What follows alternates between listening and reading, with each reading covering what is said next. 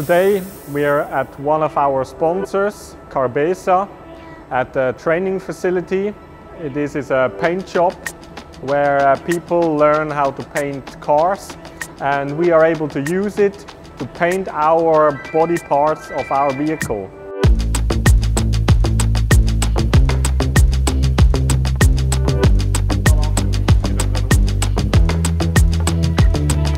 Last Friday we delivered all our parts here, and at the moment they are extremely dirty because they have grease on them to avoid the rust. So it has collected a lot of dirt on it. For the paint to stick, we need to remove all of that.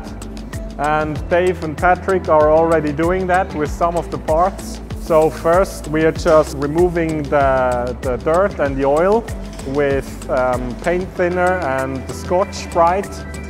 And then we're also using the electric grinding machines to remove all the dirt. And then the parts go into the paint shop where our pro who is helping us, this is Armin, is already putting the primer on some of the parts that are in there.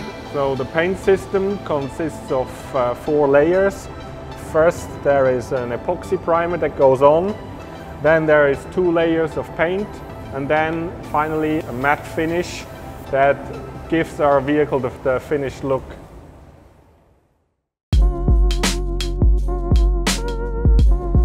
So it's day 2 at the Carbesa training facility. Last night we stayed in our tents out in the forest.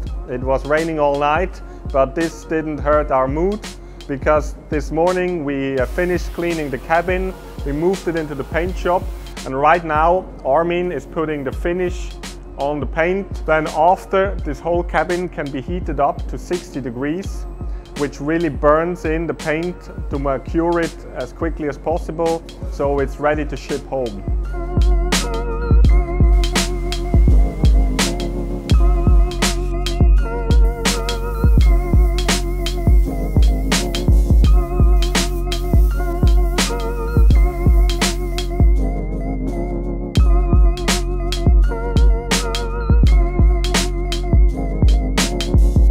The parts from yesterday, they are already done.